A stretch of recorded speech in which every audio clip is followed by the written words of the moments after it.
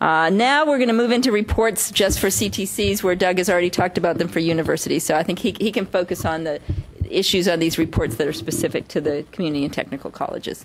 Okay.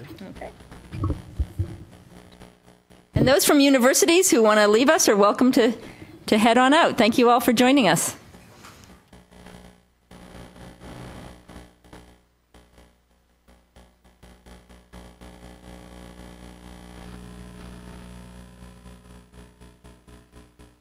Talk about the student report, CBM001. Of course, it reflects all students enrolled at reporting institutions as of the official census date. Again, demographic data is collected. Definitely census date report. It is used in success point calculations, and it is used in the accountability system and any CTC reports where student information is required. Oops. And here's the report layout. And we'll dive right into the 4, which is the class report. And again, reflects conditions as of the official census date and will report all students enrolled in coordinating board approved academic and technical courses for which semester credit hours are awarded. We collect information about the classes taught, semester credit hours, contact hours, location, instructor, etc., enrollment by level, affected or not affected by the SCH limit.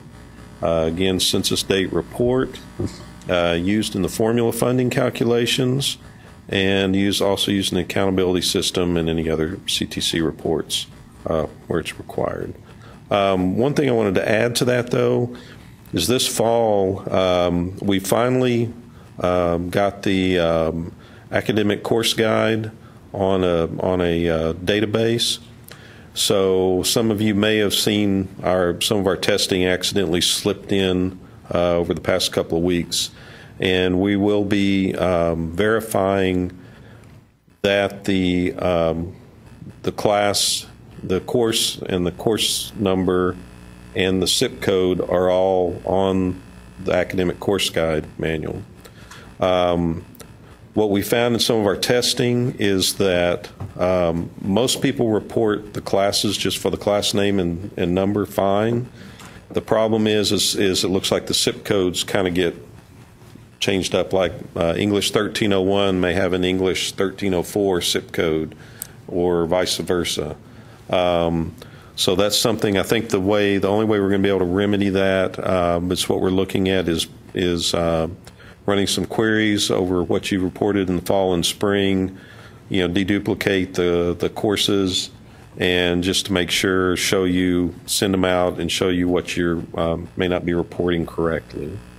This also would affect the CBM0S, but since the 4 is reported beforehand, it'll probably help you clean things up. Anyway, here's the layout. Again, we've got CBM001 and 4 contact hour and semester credit hour checks. The academic courses reported on the 1 must be within 250 hours of the contact hours reported on the 4. In technical courses, it's still 250 hours.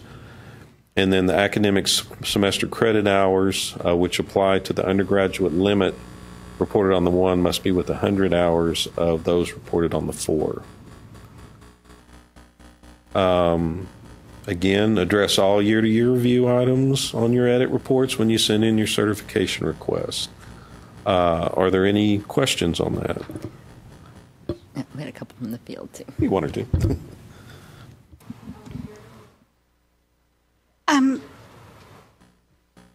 I have a question. I'm from Alamo, and we have 5 colleges separately accredited. We report separately.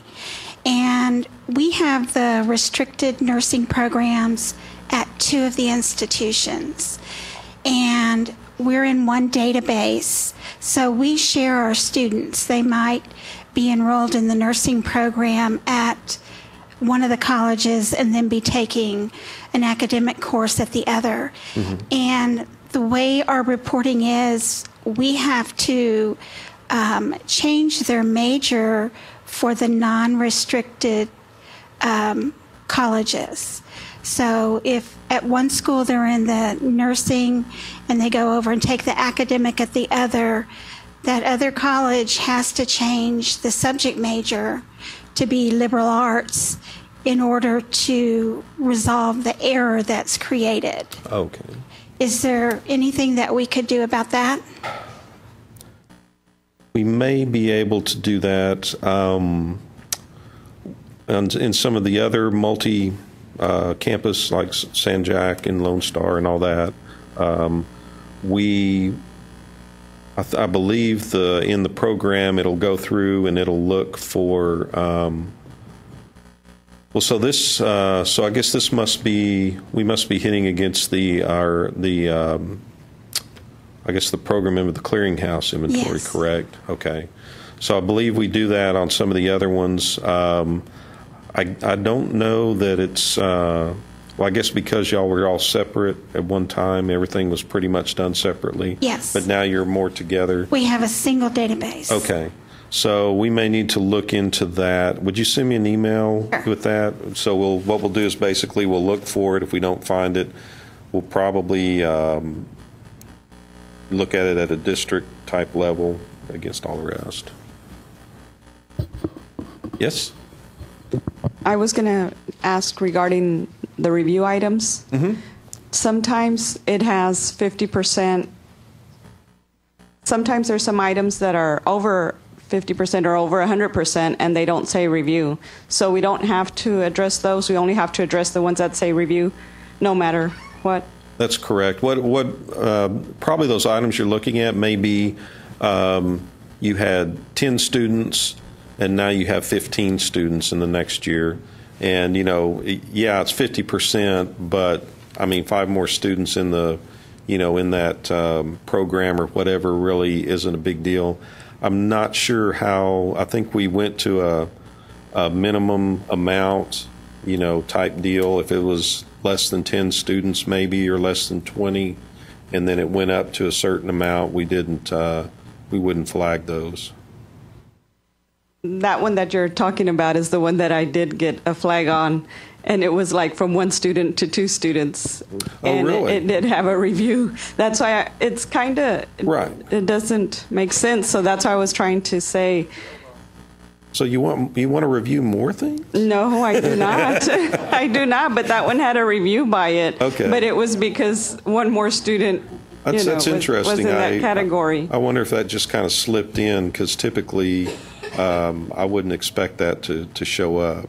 Can you send me an email on which thing it was? Yes, sir. Okay, thank you. Okay, thank you. We had 2 questions from the field, short ones. One wanted to know what they had to do to submit success points, and we calculate the success points at the coordinating board. So you just have to submit your regular reports, and we go ahead and calculate the success points from here. So that's easy. Someone else also asked about how we determine first time in college. We use the information that you provide to us to do first time in college. We use that FTTR field that comes in on the CBM001. That's the first time in college or first time transfer. And if it's first time in college, as I explained before, and I don't want to do it in detail again, we will also go back and we will include everyone reported to us as first time in college if we're, for example, running a fall cohort, but we'll also, just for our fall cohorts, look back and see if you reported someone to us as first time in college in the summer. So that's how we do it. We do not make a decision.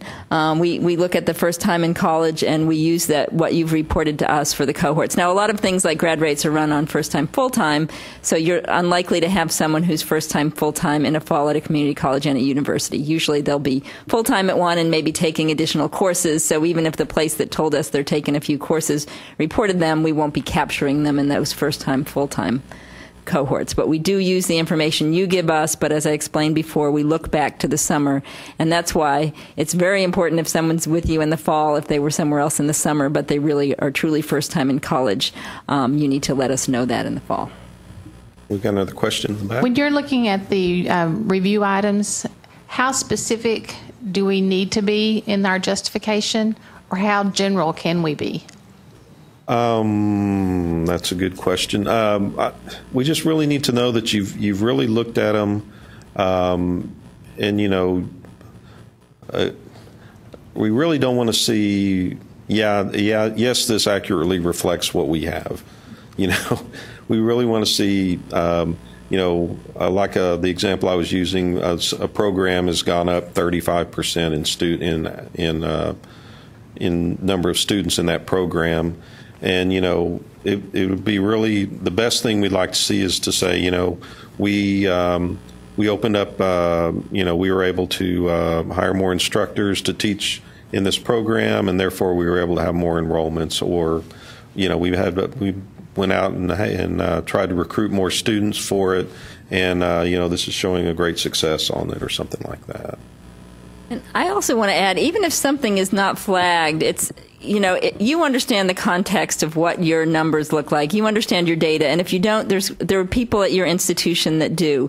And if your enrollments, your enrollments are down 5% and they show they're up 3%, you show a 3% increase and it's not flagged because it's not a very big percentage, you should still know something's wrong here.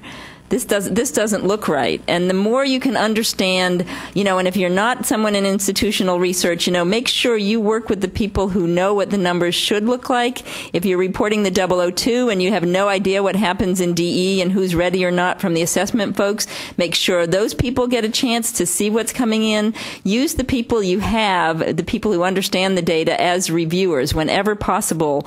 And you'll learn through that process too, in terms of the context of what's being reported, because you can save everyone a whole lot of time if you pick up problems, even if they're not something that we pick up on the standard, hey, are we off by 25%? If you can pick up anything that just doesn't look right, it's hugely helpful to get that in the process. So I really encourage people not just to look at those that come in as questionable or those that come in as, very different from the year before, but just look at all the data, look at everything in the summary, and make sure it makes sense in terms of what you know about your institution and your numbers.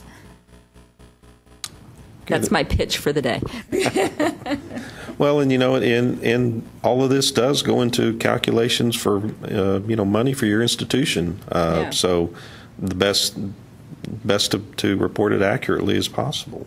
Yeah, and the compliance folks will come around and want to see the numbers, and really you play an important role in catching things. So consider yourself. We have someone on the staff who calls himself the data detective, and just consider yourselves. His name is David. So he's Dr. David, the data detective. But he does a wonderful job of figuring out why doesn't this look right and what isn't happening here. And that really should be the role that all of you play. And it can be fun. I'm thinking of a TV series, but we'll see. Okay, so now Anissa Wagner will tell us about the CBM009. Okay. Good afternoon, everyone. Like Doug said, my name is Anissa Wagner. I'm one of the data analysts who work on the CBM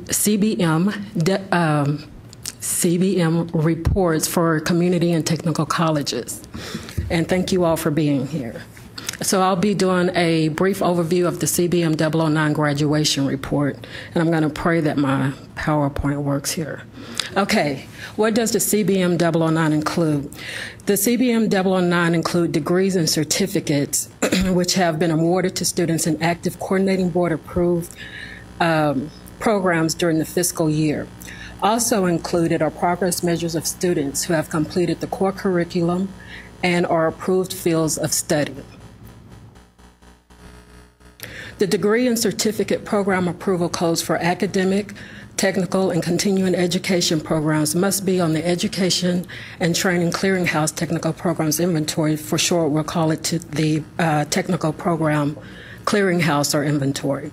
If a student is awarded an associate degree and a certificate concurrently, a separate record for each award must be submitted. Each progress measure will be submitted in a separate record, but only once for each specific measure. So, for example, if you have a student who earned an AAS and a core completer in the same year, you will report those records separately. The due date for the CBM009 report is October 15th. Institutions participating in the nursing shortage reduction program are required to submit their nursing graduates by October 1st. The nursing graduates must be error-free to be included in the count for funding. The remainder of the CBM009 reports, the remainder of the CBM009 records may be included in the submission with the nursing graduates, or they may be submitted in accordance with the October 15th due date. All graduates, including nursing graduates, must be on the final certified file. Okay, this is, there currently are 11 approved field of study curricula with zip codes and parameters, and you can find them on page 9.2 of the CBM manual.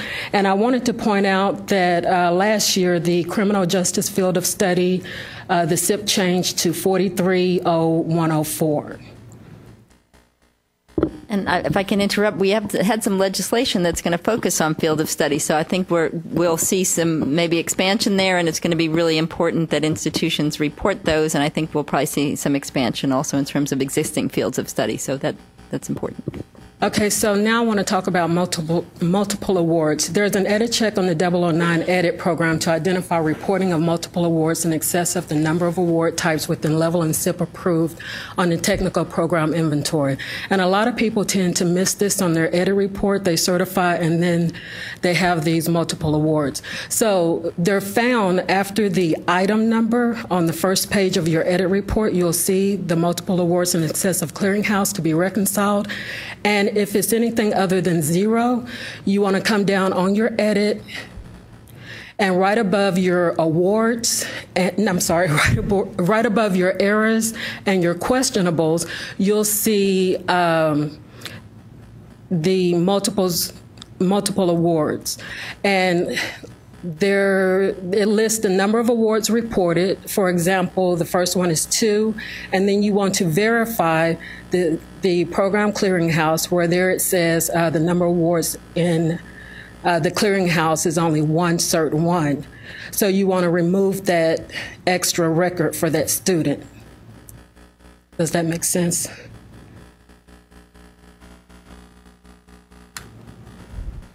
Okay, and one of the common errors found on the CBM009 is the major item 9 not found on the clearinghouse. And I just wanted to list some of the items that you want to check to make sure that they are coded properly. So item 8, level of award, item 9, the major, and item 13, the type of award. And last but not least, please justify all review items when you certify your reports, as Doug have been saying all along. Thank you. Do we have any questions? Okay, no questions. Okay. Well, I want to thank Anissa, who volunteered to present one of the reports and take a little of the workload away from Doug and me. So excellent job. Thank you so much for doing that, Anissa. First-time presenter, so please don't judge. No, you did a wonderful job. Thank you. And many of you know Anissa because she does work with you on your reports. I will.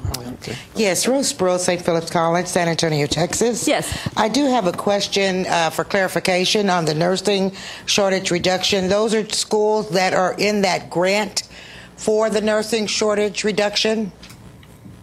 Yes. Thank you. Sorry. Good.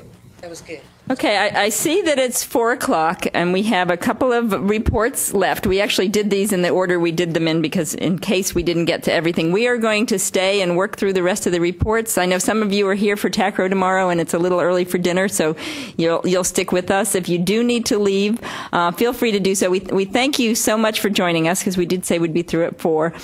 And I realized when a little while ago that we didn't do an evaluation form, but this is kind of our first time to try to do a big training with lots of manuals all at once and with a very diverse audience. So if you do have any comments for how we could improve this or if we should target it differently, feel free to send an email to me or to Jana. We provided Jana's email address, or mine is just julie.eklund@thecb.state.tx.us, because we would like your feedback. If this sort of thing is helpful to just have everyone in one room and to talk and share questions, we'd like to know that. If we really feel like we should stick with, we were thinking more in terms of beginners, but we wanted to also give everyone a chance to ask questions. But if we should do something that this is really for beginners and this is really for experienced folks, that's something we could think about also. But we know your time is valuable and we don't want to schedule too many different things either if there's not a purpose. I did want to mention also, usually at the TARE session, we do a beginner session on manuals. So again, if you can't stay, thank you for coming. And for those of you, it looks like many of you will stay. We'll move into the last few reports, and then I will do my little song and dance about Flex. All right, we'll talk about the CBM008 report right now. It is continuing education student report. Again, reflects the students enrolled as of the official census date and continuing ed courses. The student demographic data is collected. Contact hours generated by the students are reported in different categories. Total contact hours on the A must be within 500 contact hours of the total contact hours reported on the C. This is an end of semester report. And the data is used in the accountability system. And again, any CTC report where continuing ed student information is required. There's the report. The CBM0C, which is the continuing education class report. Again, classes reported must include all specially approved education continuing ed courses and courses which we refer to as local need, and courses listed in the continuing education section of the Workforce Education Course Manual, or WECM as sometimes we'll call it. We collect information about the classes taught, the contact hours, location, instructor, etc. Enrollments at census date and end of course and non-funded are produced. And the total contact hours on the C must be within 500 contact hours of those reported on the A. End of semester report. This data is used in formula funding calculations, and the data is used in the accountability system. Yeah, there's Neil. The marketable skills achievement report will include marketable skills achievement or MSA awards granted to students in active coordinating board approved programs during the fiscal year. This is a credit program of 9 to 14 SCH or a workforce continuing education program of 144 to 359 contact hours. An annual report, and the data is used in the accountability system and any reports where MSA information is required.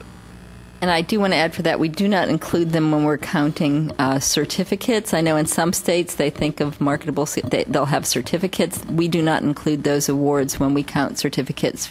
And I think that's important to know. We also had a question come in on the M, if you're okay, Doug, with that.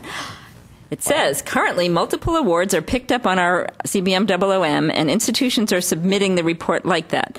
Okay, maybe I didn't get that. On the 001, current multiple awards are picked up on our reports. So, I think this is it's from a district. Now it makes sense. So from a district, they're saying the institutions are submitting the report to them like that. How does the coordinating board choose which award to count? Now, I'm not sure what they're thinking about in terms of counting, because they can report multiple awards, correct? I believe so. So in terms of counting, they're not part of success points for counting. We don't include marketable skills for success points. They're not included for our completion, for our success goal for closing the gaps. They're not going to be included in our completion goals for our new 60 by 30 text plan, which those of you who are going to TACRA will get to hear me present about tomorrow. So in terms of counting, generally, sometimes we count awards. We're just counting students who earned an award. So if we were, reporting out on something about marketable skills, how many students earned them, we'd count the students once, but generally, I guess we would count, or where we show them in accountability, we do count however many marketable skills awards are reported to us. So if that is about what shows in accountability, I believe they're all included. And you can click on the I definition button in accountability to see if that's the case, but I'm pretty sure, and I'll double check that now. Okay, question? Yes. We're a banner school, and the reports actually populate with multiple marketable skill awards. Okay. Those reports are submitted as is. And I know that we're not the only school that does that. It doesn't error out on the report. And my question is, if we were trying to really clean up our reports and go by the guidelines on the manual and only report one, which one, is there one marketable skill award that we should count over the other? And if we aren't doing that, how does the coordinating board actually select the one in their count? Is it just a number? And I'm sorry, I might have missed the answer. I was chasing the mic. No, that's fine. And I think I need to go back and look a little more carefully at what we asked for the marketable skills. As I said, we don't use it for too many purposes, but we do, I think we have some place where we add them up. And we do ask that, I guess, that just one is included. I know it is used. For example, we have folks in Accelerate Texas programs, and sometimes we'll match, data given to us by the people in those programs against our Marketable Skills Award, just to make sure that people in those programs are being reported to us with the awards that the program staff is telling us they're being awarded with when they report the data separately. So I would say in terms of prioritizing, certainly if you have someone who's in an Accelerated Texas program, that would be a good example for, report that Marketable Skills Award to us on the M over something that maybe wasn't part of an organized program like that. But I will go back and look at that, and we can think about priorities. I did want to, and when I present the plan, I will mention we talked about this with the accountability groups. We have a marketable skills goal as part of our plan. It is not related to this award in any kind of direct way. And I'll talk about that more when I present the plan at TACRO. But we've even talked about maybe we need to change the name to ensure that we don't have confusion. But these are the awards. Again, they're voluntarily, I believe, reported to us. Is that correct, Doug? Or does everyone yeah. Yes. Not everybody reports. Not everybody reports them to us, and they're those small awards. In some states, they have certificates at this, with these few hours, but that's not the case in Texas. And generally, we add certificates to counts. Yes. Success point question. Yes. I should maybe know this already, but is there a list of what all the success points items are? Oh, we have lots and lots of information about success points, and I can give you great detail on that. The best place to go is to go online into our accountability system. Okay. And if you click on I think it's under measures and definitions, and Jana is actually going online now. There is a bullet that says success points, and you can click on that, and there's some different background materials, and one of them is a flow chart. And we have a flow chart that'll actually walk you through, and we have explanatory materials where you can see all of the different success points, what the weighting is for those success points, and it even has information about how they're calculated. So that detail is there. We also show just how many points by institution in accountability. You can click on just the main points. It doesn't have the definitions, but you can also go in accountability and just see how many points did my institution get, and during last year and the year before. So I don't know, are we able to get there? Because I can quickly. Oh, Jana was opening something else up for me for my next part. But in any case, just catch me. I'll be happy to show you exactly where that is. But it's in accountability. If you click again on measures and definitions at the top of the main accountability page, you will see that. Jana, is it possible for you to take me to accountability without maybe minimize that? And I'll just come over and show you.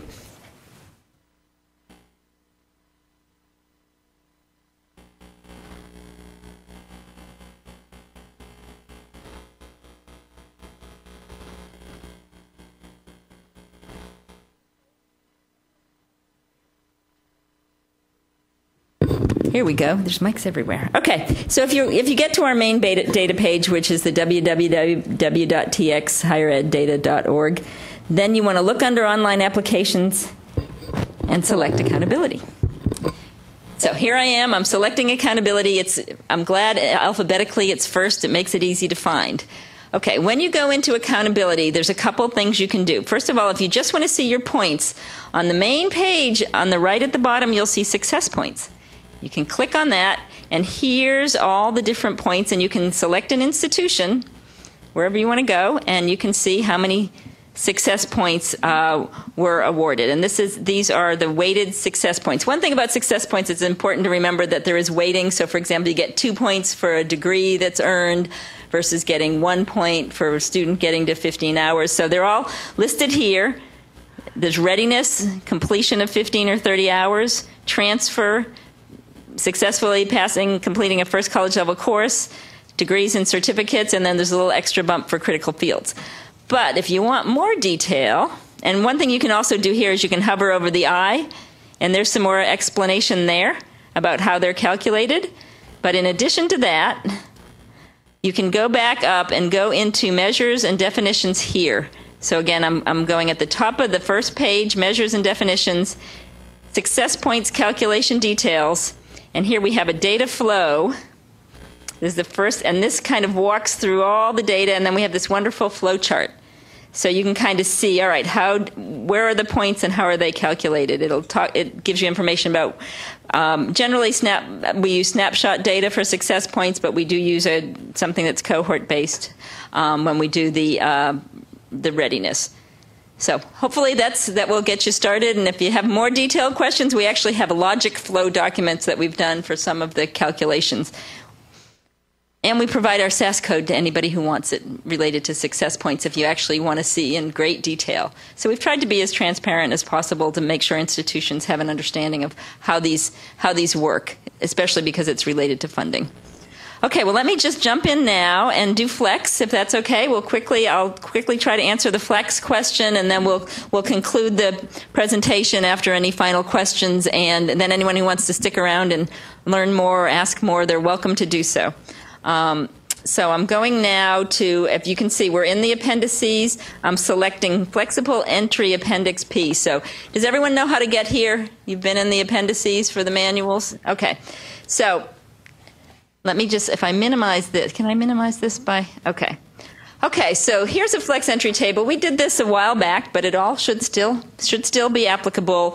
And these are just examples. So what you need to think about is if you're thinking about something that isn't a fall course, it's a spring course, just change everything up by one semester and you'll have your answer in terms of something that happens at different times. And the exception to this would be what we learned today about the CBM008 and the summer reporting. So that's something to keep in mind.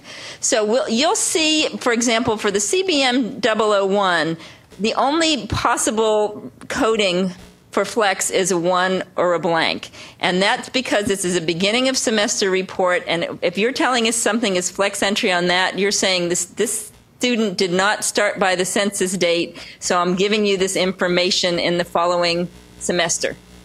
Okay, if we're looking at our end of semester reports, for example, the 2 and the S and the OE1, we're going to have a situation where some students, and for example on the 2, we tell you to leave flex entry blank if the course finished by the end of the semester, and I've had to correct what I did before. On the S, we tell you to tell us it's a flex entry 1, so I guess so we know to look for that on the 1 and the 4 coming in the next semester. So generally, we do differentiate on the end of semester reports between a flex entry 1 and a flex entry 6.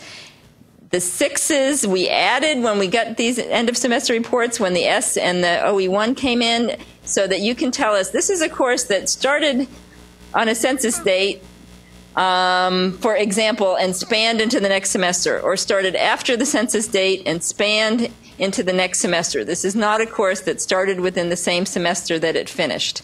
So this is a good example on the 2. If you have a course that starts after the census date and it ends in the current term, you just leave flex entry blank. A course that starts after the census date, ends in the current term on the S, it's going to be a flex entry 1. It's not spanning semesters. But if you have a course that starts after the census date and ends in the following spring, that's when you start to see those 6s show up. Those are the courses that are the spanned courses that we use the 6 code to tell the difference.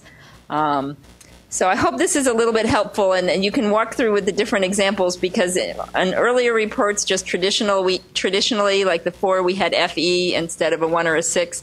So we didn't change that, so people had to recode. We just left that FE. And one reason we made this table is because it does get confusing to think about the different types of flex entry. So generally, think about it in terms of for beginning of the semester reports, you're just telling us if it's flex entry because you weren't able to get that information to us by the census date because the course started after that, or was scheduled after that. For the end of semester courses, if they finish in that same for the end of semester reports, if they finish in that same semester, you're either leaving it blank or telling us it's a 1. It's all done. Or if it's spanning semesters in any way, you're telling us it's a 6. So again, I don't want to go into every possible example, but I wanted to make sure people are aware of this, because the flex entry, it gets challenging. I think once you sort of figure out the main pattern, it's not too bad. But we did put these examples out here because of we wanted folks to understand the differences. Okay. So any questions about flex? Yes. Oh, let me bring you a microphone, or someone can. Yeah, I can sit on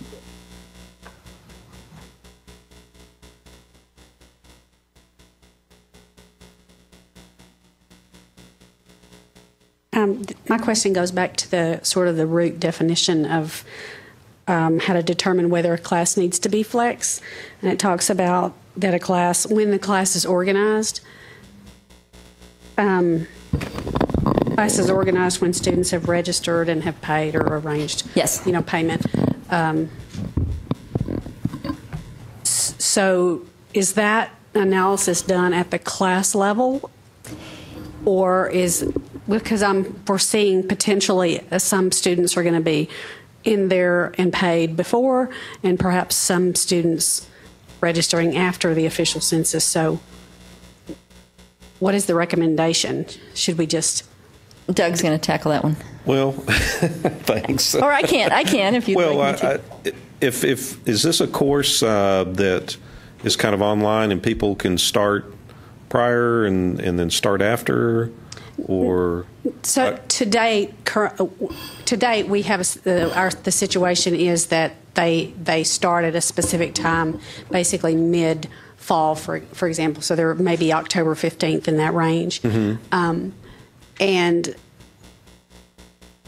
a lot of the students probably do meet the qualification for it to be reported as a regular course, but we foresaw that it's very likely and very possible that we could have some stragglers that really do come into the mix after the fact, and so it seemed dangerous to us to have this mix going on. Yeah. And so what is the recommendation? Well, I mean, from what I've heard, if the student registers late for the class, I mean, you're just not going to get formula funding for it after the census. Yeah, you can't split. You can't just tell us, oh, some of the students are flex in this class and some aren't, so I'll get the formula funding for the students who register late because I'll report them as flex in the next semester, because it's going to be a problem on the 4. If you're reporting the 4 to us for when the class was scheduled, in that fall, you're going to tell us on the 4 we've got this class going, and you can't tell us, my understanding is you can't tell us the next fall that,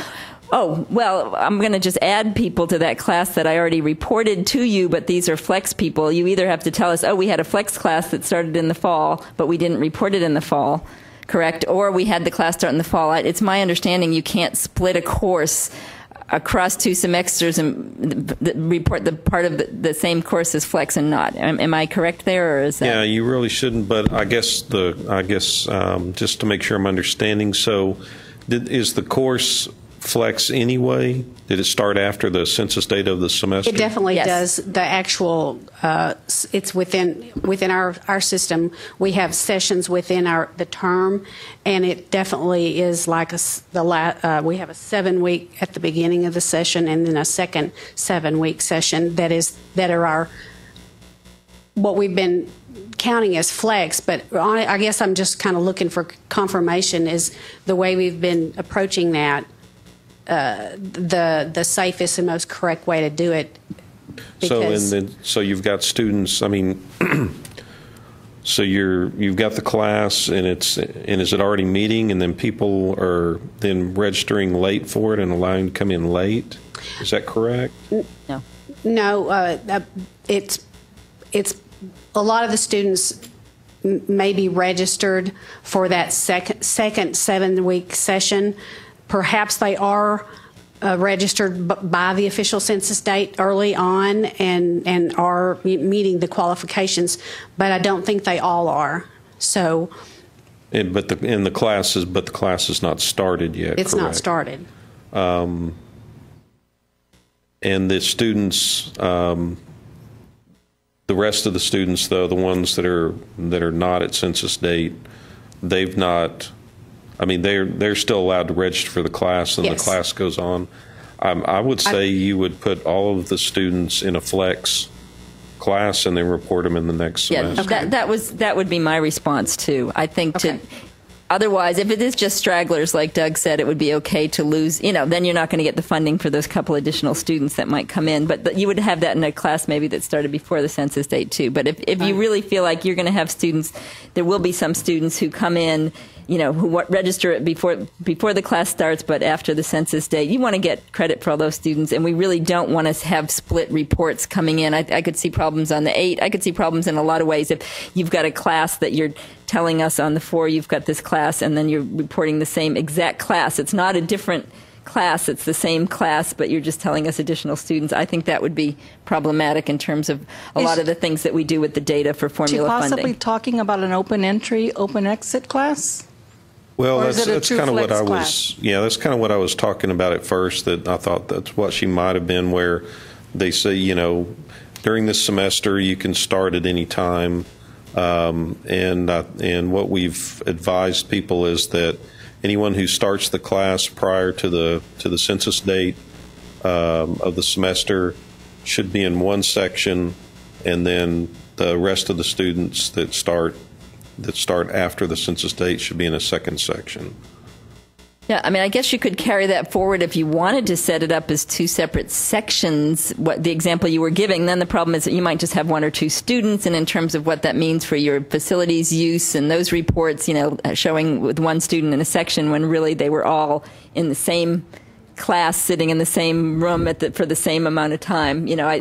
I guess it'd be a possibility, but I'm concerned that typically online. Yeah, no, those are online, and I think that multiple exit entry is okay in that case. But I think maybe, it probably would be best to just call them flex, and then you're going to get everyone, and it'll be reported accurately for funding and for our purposes. So please do that. Okay.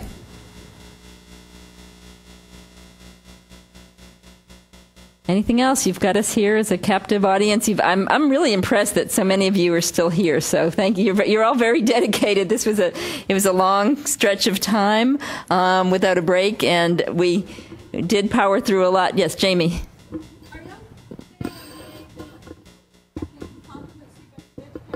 Oh, that is an excellent question. I'm glad you asked it. Yes, but we don't know what, and so we are going to need. And the question was about tracking competency-based education. What we have now is we do have some competency-based programs that are going on out there, but they are basically structured so that they're still kind of around a course, so that the competencies have been crosswalked to a course. We have, behind the scenes, we have provided some coding options for institutions that are doing that, so we can collect the data. You're probably aware that there was a pilot. There is a pilot going on with South Texas College and A&M Commerce, and there's some other places. And if you are doing something and it's around a course, you can get in touch with us and we'll give you that special instruction. We're probably getting close to the point where we'll put that in the manual so folks will know about it, but we just wanted to sort of see how the coding worked, and people need to understand they need to get the proper SAS permission, the SACS permission, everything else if they're going to move to this. What's happened now, though, is we are now aware there are some institutions through a grant who are doing competency-based where it is not going to be directly affiliated with the course. And so we know we're going to need to have a new report. And we have already started thinking about what that might look like. We have a person in our area that works with innovation, policy and innovation, who's been already gathering some folks together to talk about competency-based education. Some of you might have been pulled in on those phone calls, and I said, make sure you ask them to bring reporting officials because...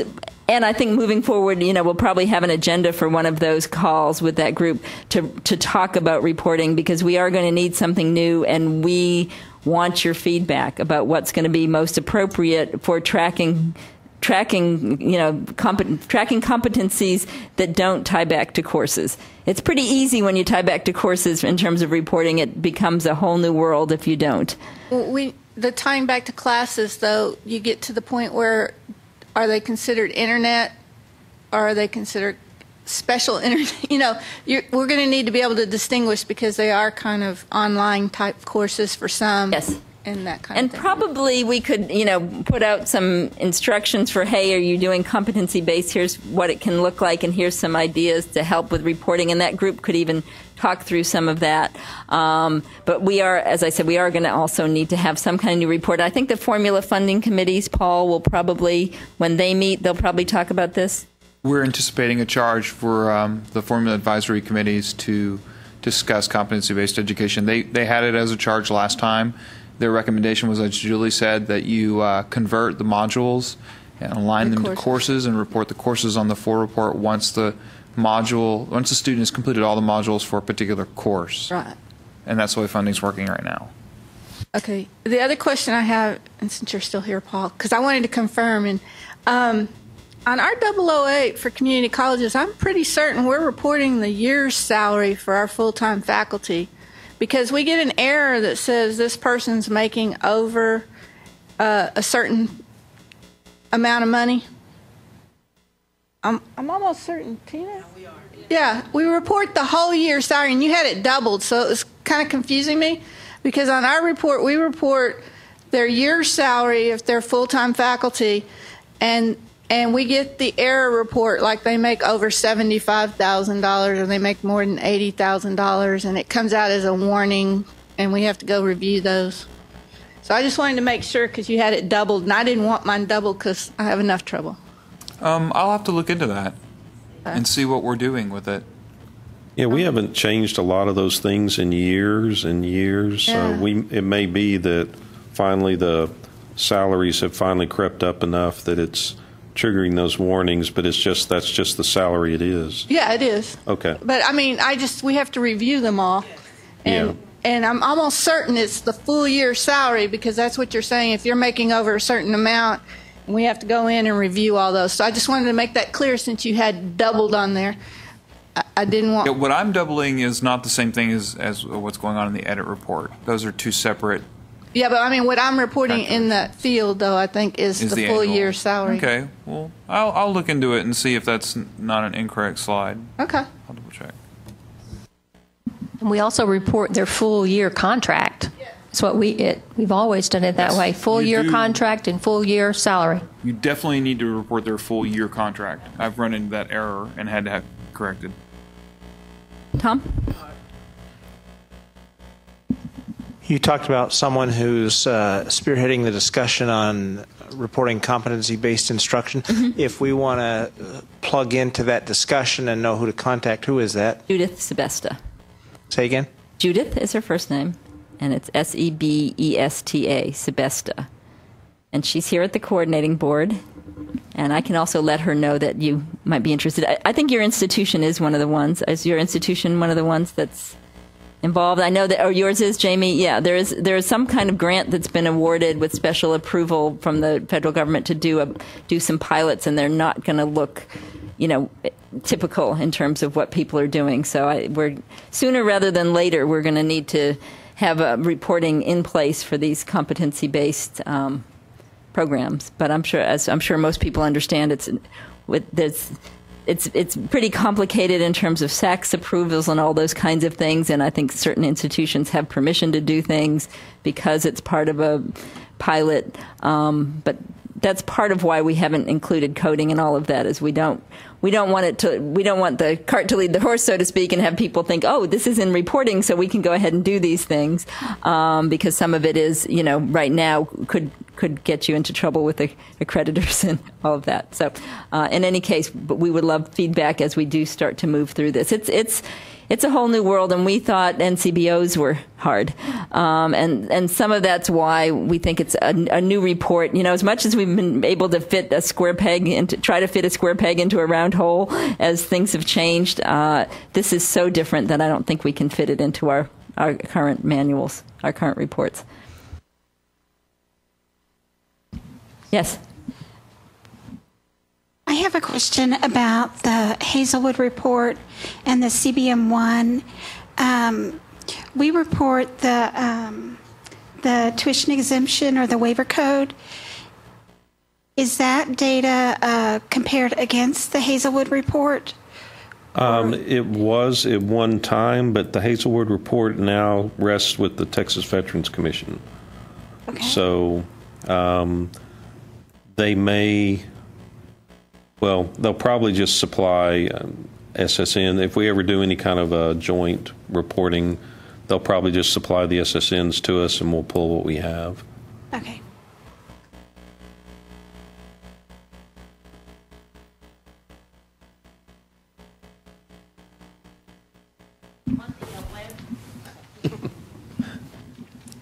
On the Web Focus report, you know, we'll go out there and we'll click on, or I'll go out there and I'll click on the percentages of completion of our reports. And I notice on there it says days past due. Mm-hmm. Trying to understand, knowing that we submitted on time, what does that really mean? That was a pretty busy report out there. To tell you the truth, I still use what I think they call the classic report. There's a little button up there. The legacy report? Thank you. That's the one I typically use. You know, when the programmer was doing it, they thought, well, it'd be good to show, you know, past due of the due date. You know, tried to kind of tell them, well, it's not really that way. You know, we give them 6 weeks, stuff like that. But we don't look at it as anything bad or anything like that. So, I mean, is that not yet, right? Well, we've always had the ability to pull that if we wanted to, but so I wouldn't worry about it. I had a question about the number of times we submit reports lately, because some technical difficulties on your end and some issues on our end. We have to submit, or even the fact that you have to submit them a couple times just to make sure you're in balance and the edits reflect that. One of the things I had heard before was that the CB would be taking note of the number of times we submit. So I was wondering what that is, what you're looking at right now in future audits. How is that going to be looked at? Well, in the past, when the SAO, State Auditor's Office, was tasked with auditing the institutions, I mean, that was part of the thing that they looked at. You know, we could definitely advise them. You know, we had problems at this time. People were having to resubmit and all that. Now the SAO doesn't do the audits anymore. I haven't been asked for that information in probably 4 or 5 years. Typically, when somebody goes out to audit your institution, you know, our internal audit staff ask the questions. Do they have a new reporting official there? Did they change software, you know, from Banner to Colleague or to Gensbar or whatever? That's never asked of me.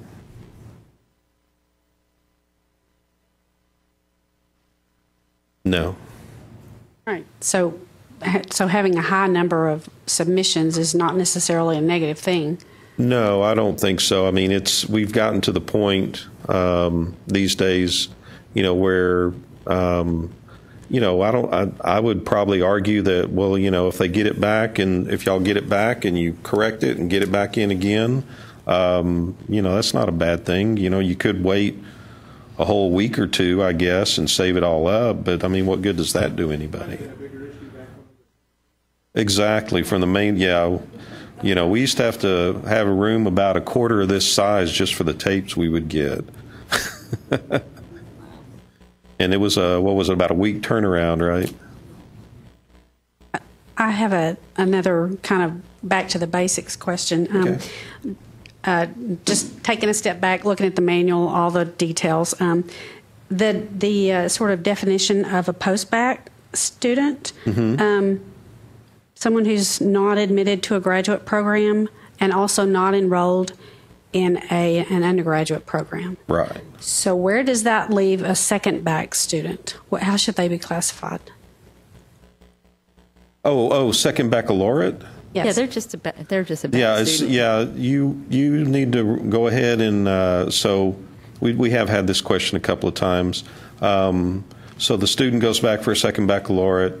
They're probably gonna be classified. Well, you should probably classify them as the number of semester credit hours. I don't.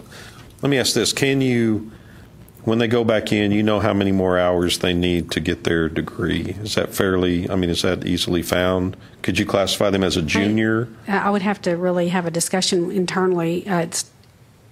It's not something we've talked about, right? Up to now. I mean, typically we would like to have them, reported as kind of what they are to get back to their second degree, whether it be a junior or senior or whatever.